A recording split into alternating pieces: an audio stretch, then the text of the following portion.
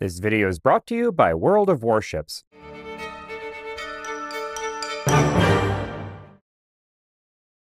Hello everyone, and welcome to another video on our own devices. I'm Jean Messier, and today I am at the Royal Canadian Artillery Museum in Shiloh, Manitoba, having a look at a deceptively simple yet surprisingly long-lived and effective piece of military communications gear. This is a Manse-style heliograph, and devices like these were used for over 100 years by various militaries as well as civilian organizations like forestry services to communicate at long distances using flashes of sunlight. But before we get into the fascinating history of the heliograph, first a word from the sponsor of this video, World of Warships. World of Warships is a free-to-play online game that lets you take command of some of history's most iconic warships. Choose from over 600 battleships, cruisers, destroyers, aircraft carriers, and submarines, from the legendary Yamato, Tirpitz, Iowa, and Dreadnought, to the more obscure Rio de Janeiro, Viribus Unitis, and Mogador. Each ship is lovingly recreated down to the last detail, with key stats like top speed, turning radius, armor protection, and the time needed to aim and reload the guns accurately represented. Battle against a massive online community in more than 40 highly detailed maps with stunning water and weather effects that put you right in the heart of the action. With each victory, you unlock ever more powerful ships, allowing you to dominate the high seas. And with new content released every month, including in-game nations, ship classes, or themed maps like Transformers, Popeye, or Godzilla vs. Kong, there's always something exciting to look forward to. From November 16th to 30th, players can participate in a special in-game collaboration event between World of Warships and the popular anime High School Fleet. At registration, use the promo code HSF2023 to receive a huge starter pack including 200 doubloons, 1 million credits, 7 days of premium account time, and 2 High School Fleet commanders. Link in the description. Oh, and did I mention World of Warships is also available on console? Now, I don't normally play a lot of video games, but even I have to say World of Warships is a ton of fun, and I love the sheer variety of historical warships that you get to play. So, what are you waiting for? Like Nelson, I expect that every viewer will do their duty.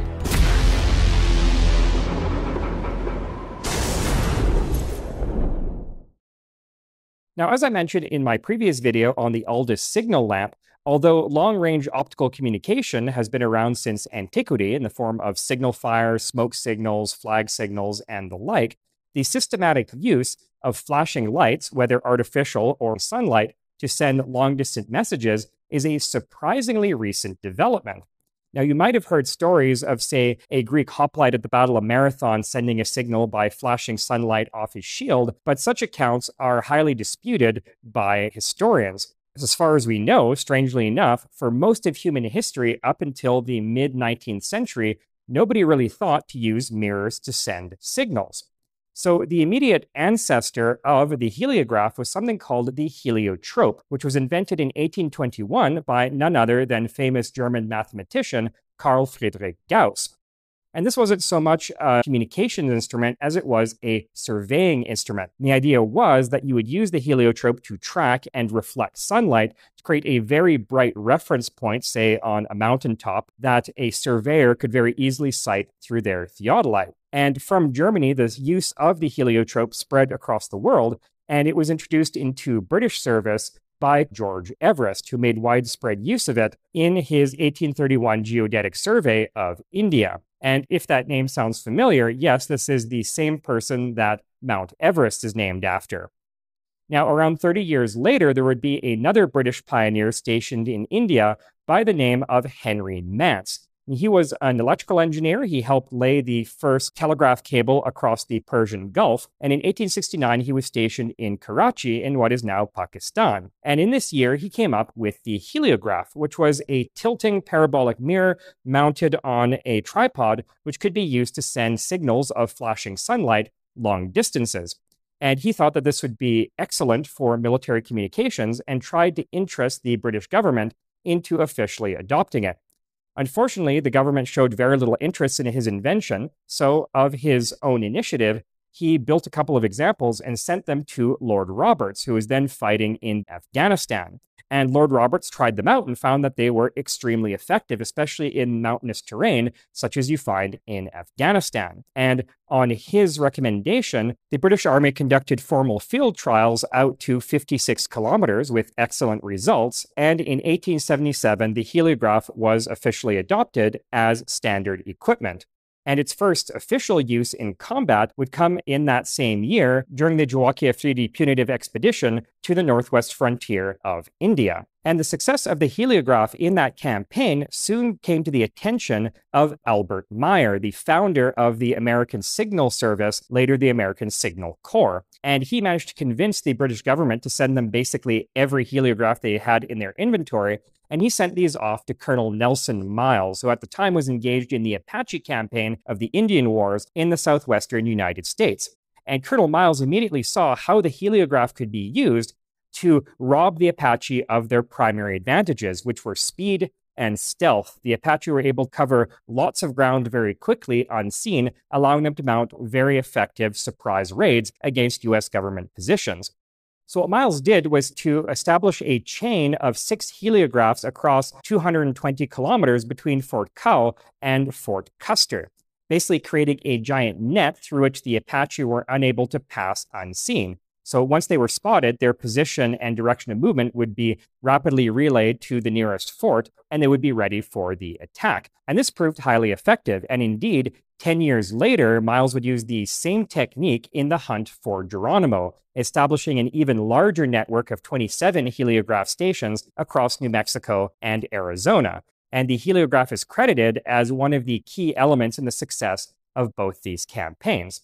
Now, from this point forward, heliographs would be used all over the world. The British used them during the Anglo-Zulu War of 1879, and they were used by both sides during the Second Boer War of 1899 to 1902. And they proved especially effective in cases where British garrisons found themselves besieged by the Boers, such as Mafeking, Kimberley, and Ladysmith. The Boers would cut the telegraph lines going in and out of these towns, and so the only way of getting information in and out was via heliograph during the day and signal lamps, such as the oil-fired Begbie lamp, at night.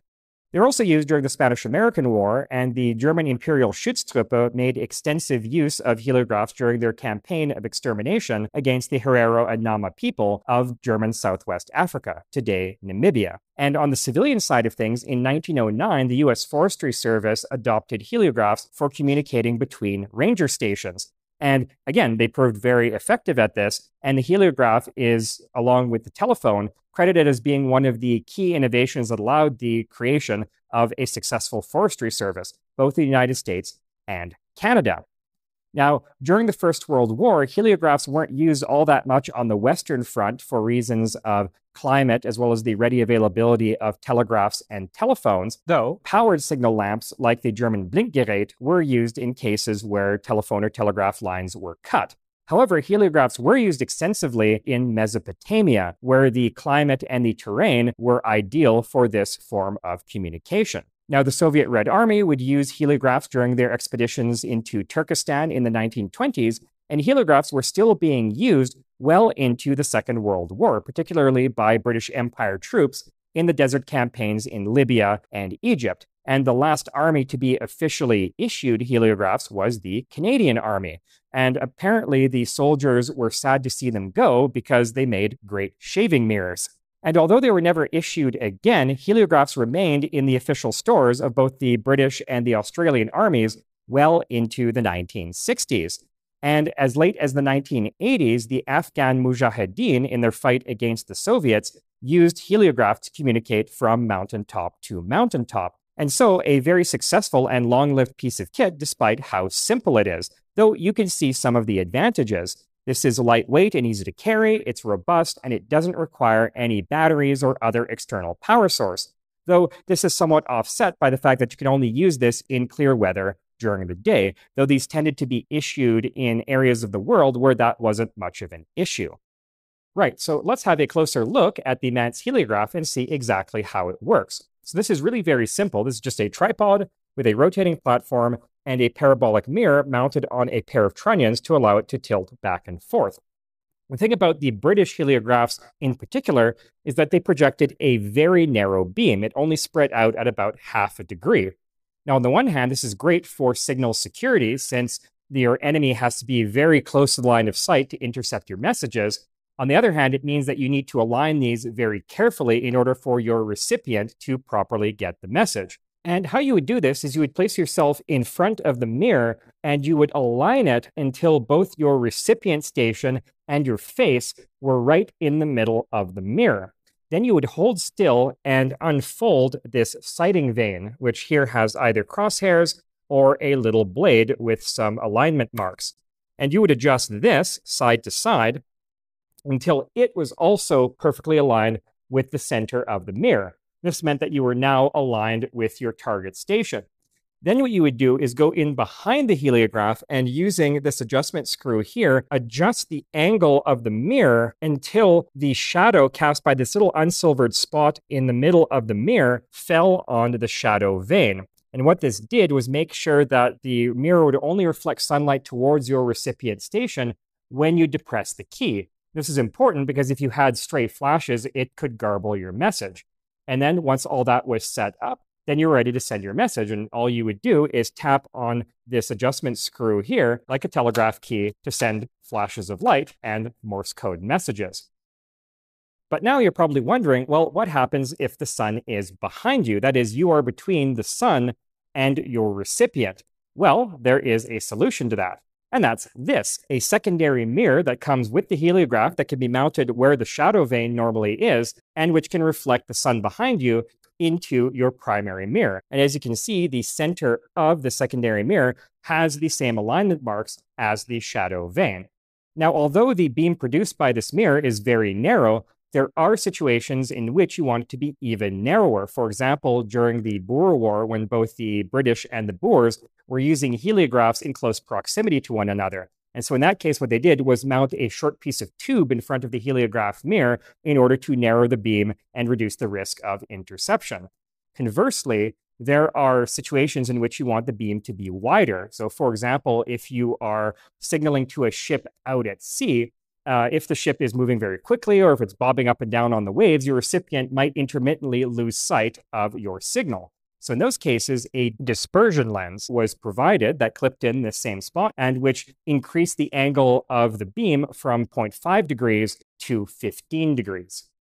Now, under ideal atmospheric and solar conditions, the maximum operating range of one of these was around 120 to 160 kilometers, though the world record for heliograph communications is a whopping 295 kilometers. This was set on September 17, 1894, by U.S. Signal Corps Captain W.A. Glassford when he and his signal sergeant sent a message between Mount Ellen, Utah, and Mount Uncompahgre, Colorado. Now, although the man-style telegraph remained the de facto British standard for the period where heliographs were in common use, one complaint that was made was that tilting the mirror up and down tended to gradually throw it out of alignment. And one potential solution to this was the Begbie heliograph, which included not one, but 3 tripods, 2 with mirrors and 1 with a slotted screen. And what you would do is you would arrange these tripods so that mirror number 1 would reflect sunlight into mirror number 2 and then through the screen. And by tapping the telegraph key, you would turn the screen side to side to interrupt the light beam. And this arrangement meant that you only had to adjust mirror number 1 to track the sun. So you could leave mirror number 2 alone and perfectly aligned with your recipient. But of course, this was a lot more complicated and a lot heavier than the Manz telegraph, and so it never quite replaced it in significant numbers. Now, American heliographs were a little bit different in that they didn't use a tilting mirror, rather they used a spring-loaded screen of shutters, very much like powered signal lamps. They also preferred square or rectangular mirrors because you had more surface area for the same weight. And some of the more common models used by the United States included the Grugan, the Garner, the Purcell, and the 1888 U.S. Signal Service heliograph.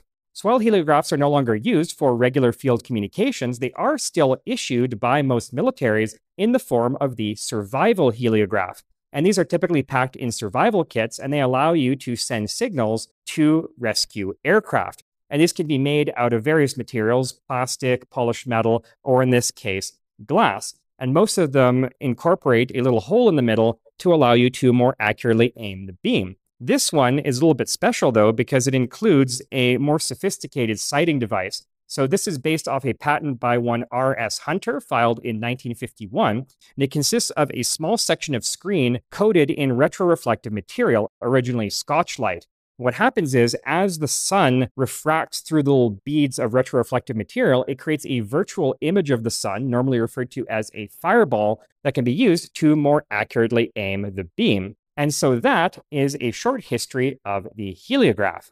Thank you so much for watching. A huge shout out to the Royal Canadian Artillery Museum for allowing me to film in their galleries, and to World of Warships for sponsoring this video.